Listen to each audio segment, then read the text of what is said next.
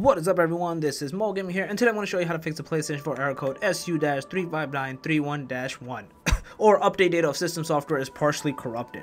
So this kind of error happens when you're trying to basically update your system software, or the system software updated and this error is kind of coming up and you're basically kind of like, all right, what the hell do I do?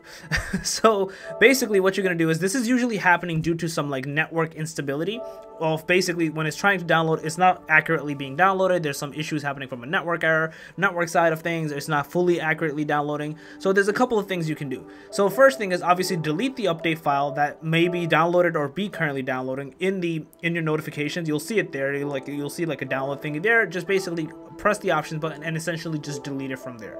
Once you kind of do that, you want to go to settings, and in account management, actually first before that, you want to go to network, and I want you to actually change your network access. So you want to go to setup network connection. Preferably if you can make a LAN cable, make it. That's basically the Ethernet cable. If it's Wi-Fi, that's fine, but preferably do that. Once you're there, make sure to do custom for both. Do automatic for IP and do not specify for DHCP. For the DNS, we're doing manual here, and we're going to change this to 1.1.1.1 for primary, and secondary is going to be 1.0.0.1. Basically, we're going to do next, automatic here, do not use here, and we're going to let it basically test the internet connection. Everything should successfully work. You should not see any problems here, and you should see a decent internet download and upload speed, which is what you want. Once you kind of do those things, you actually want to go to account management. You want to actually ensure your primary PlayStation 4 user. So you want to kind of do that. You want to restore your license all over here just to make sure everything's kind of good to go from this perspective. You're covering all your bases, and I've done a little bit of research that this does end up helping you basically resolve this issue.